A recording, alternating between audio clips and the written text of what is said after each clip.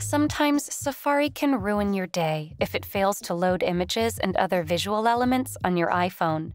In this video, we will tackle this exact problem. Let's get started.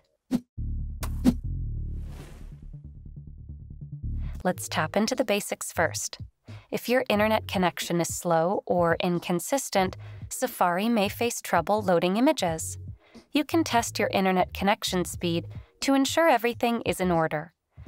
If the internet seems fine, force quit the Safari app and open it again. To force close Safari, swipe up from the bottom of the screen to bring up the app switcher. Swipe upwards on the Safari card to close it.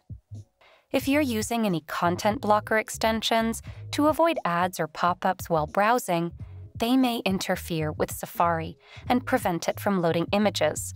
To check for this, open the Settings app and scroll down to tap on Safari. Go to Extensions and use the toggles to turn off any content blocker extensions. One of the reasons if Safari is unable to load images could be if you've disabled JavaScript in Safari. To re-enable JavaScript in Safari, you can follow these steps. Open the Settings app, scroll down to locate Safari and tap on it. Go to Advanced and enable the toggle for JavaScript from the following menu. Now head back to Safari and see if websites can load images. Overwhelming browsing data can also affect Safari's performance on your iPhone. Here's how to clear it out so you can start afresh. Open the Settings menu on your iPhone and navigate to Safari. Tap on the Clear History and Website Data option.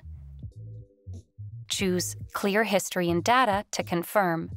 After clearing the browsing data, force quit the Safari app and reopen it. Following that, it should load images as before. And that's all for now.